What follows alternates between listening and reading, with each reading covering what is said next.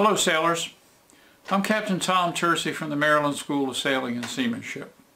When we do our navigational plotting on paper charts, we plot everything, all of our bearings and courses, in true degrees because it's easier, faster, and more accurate than plotting in magnetic degrees. And to do this, we use this plastic triangle, this protractor triangle, in conjunction with our parallel rules. Let me show you the details. Here's Delaware Bay. I have this compass rose here and this compass rose here. Now on the actual paper chart, this is over a foot of distance. And if I use parallel rules on the magnetic rose here, so you have to more or less squint your eyes and be able to pick out those numbers. And then you put your parallel rules to measure a direction. And then you walk it across this chart with maybe 6 or 7 or 8 steps of the parallel rules, and by the time you do that, chances are that you have slipped the parallel rules to some degree. So we use a plotting triangle that has a protractor on it, and we use a vertical line of longitude as a reference. This is a 0 to 180 reference, this line, right? And there's one here very close to the area that I'm plotting. So if I use that plotting triangle, I can go directly off of this vertical line of longitude near the area that I'm plotting and use it to determine my true direction. And then I simply do the arithmetic to convert it to compass. So those are the reasons that I don't have to walk a far distance.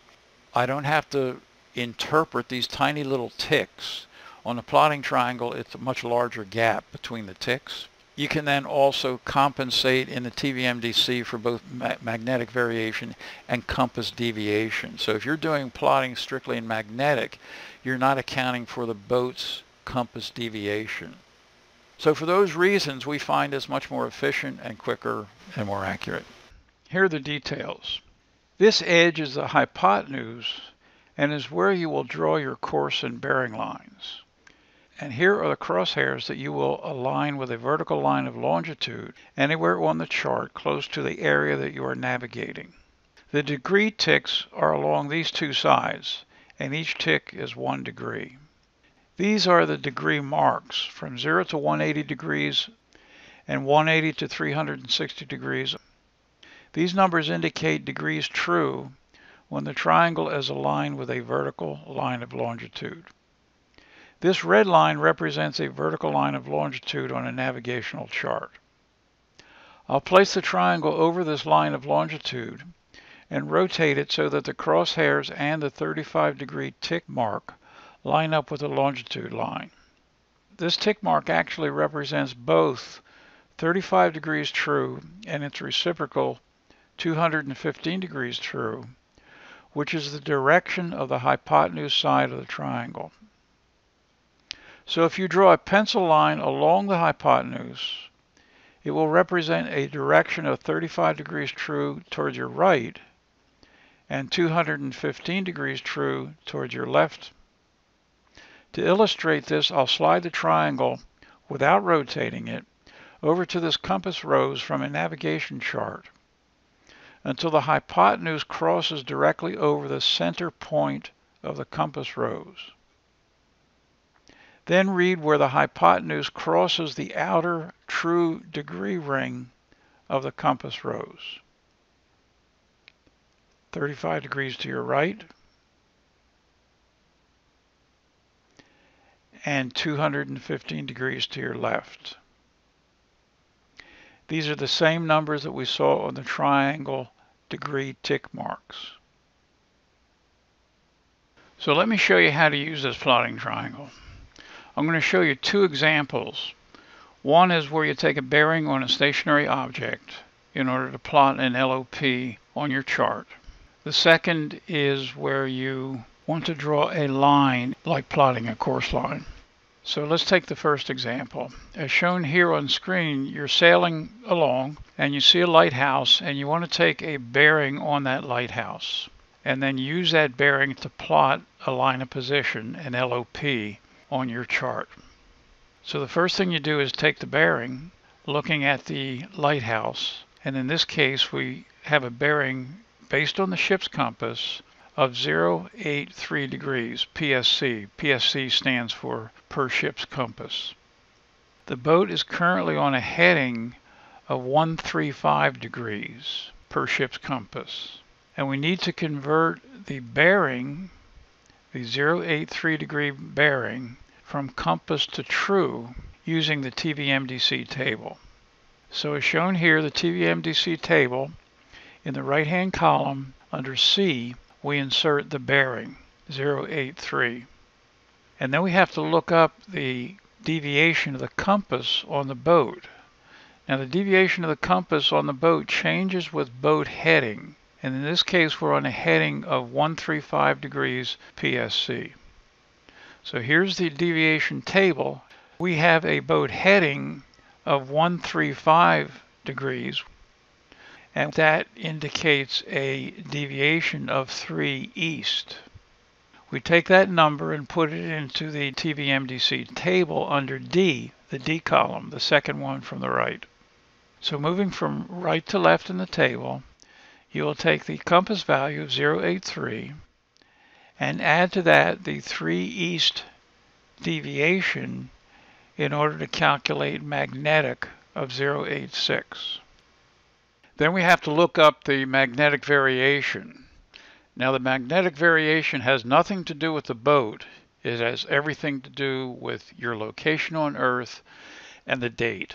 So we take a local chart and look at the compass rose on that local chart. And in the center of the compass rose, it shows that the magnetic variation is 12 degrees 0 minutes west in the year 2014, and that for this location there is no annual change.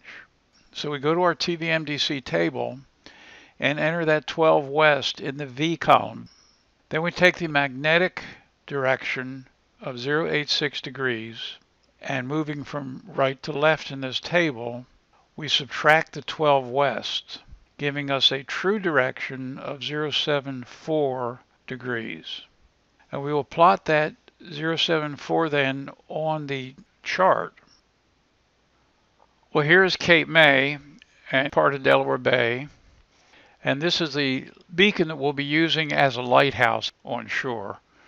And right here is the vertical line of longitude that we'll be using. And what I'm going to do at this point is darken that up. I'm going to put a darker line over it so you'll be able to follow it as I go through this discussion. And then what we will do is take our triangle and put it against this vertical line of longitude. And we'll put the crosshairs on the vertical line of longitude as shown, and we'll have it rotated so that the 74 degree tick on one of the sides of the triangle will also line up with the vertical line of longitude as shown here. And then we will take the parallel rules and put them along one of the edges of the triangle, and you can use either one of the square edges, not the hypotenuse, but either of the square edges, because as you slide on either one of those, you'll be moving the hypotenuse parallel to itself. And it doesn't matter whether you move it right, left, or up and down. You move it whatever direction you need to in order to get the hypotenuse to line up with the lighthouse. So we put the parallel rules there, and now we slide the triangle just a very short distance until the hypotenuse goes through the lighthouse that we're using. Now the hypotenuse of the triangle is laying in a direction of 074 degrees true, because that's what we set on the degree ticks at the bottom of the triangle. And as we slide the triangle along the parallel rules, we then get the hypotenuse to pass through the lighthouse. And now we can draw in a bearing line to go through the lighthouse and to extend out into Delaware Bay. We can remove the parallel rules, we can remove the triangle, and there is your bearing through the lighthouse.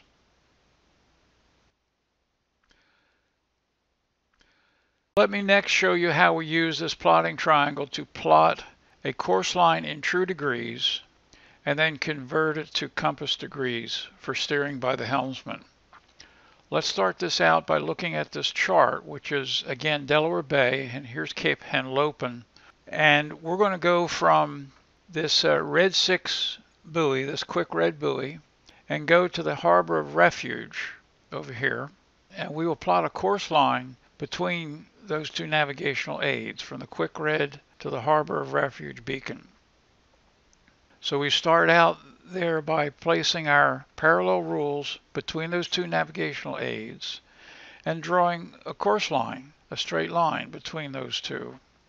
And then we take our plotting triangle and place the hypotenuse side along that course line, and then place our parallel rules against the bottom edge of the triangle, and then slide the triangle along the parallel rules until the crosshairs fall on top of the vertical line of longitude there to the right.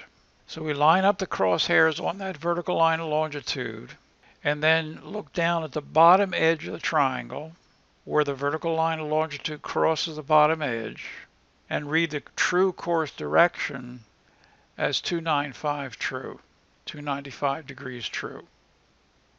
Then we take that information, we have to convert it to compass degrees, and we start that out by taking the 295 true direction and applying the magnetic variation to it to calculate magnetic direction. So as we did before, we're going to look at the compass rose on a local chart, on this chart, and we note that it says the magnetic variation for this location of the world is 12 degrees 00 minutes west in 2014, and that there's no annual change. So we'll use 12 degrees west in our TVMDC table, which we put in the V column. We then calculate the magnetic course by taking 295 true and adding 12 west to that, which gives us a magnetic heading of 307. Then we have to look up the boat compass deviation when it's on this course, when it's sailing from the quick red to the Harbor of Refuge beacon. It's sailing along that course line, so therefore the course line is the boat heading. And we look at our deviation table, and this time we have to use the left-hand column, the magnetic column, in order to get the deviation. So our magnetic value is 307, and you see that 307 falls between 269 magnetic and 313 magnetic. And 307 is 9/10 of the way between 269 and 313. And 269 represents 1 west deviation, and 313 represents 4 west deviation. And we are 90% of the way between 1 west and 4 west deviation, so I will choose 4 west as my compass deviation. And back to the TVMDC table, I'll put 4 west in the D column, the D delta column, and that adds to the 307 magnetic to give me 311 compass degrees. And that's the instruction that we will give to the helmsman. So let's go back and look at the chart again. And we see here's the chart and the course. And we're going to go from the quick red to the Harbor of Refuge. And the helmsman will steer 311 to stay on that course line. Now, if there's current flowing or wind leeway, that adds a whole nother dimension. But that's another story for another time. This triangle definitely is easier, faster, and more accurate than trying to plot courses in magnetic degrees off of the compass rose on the chart.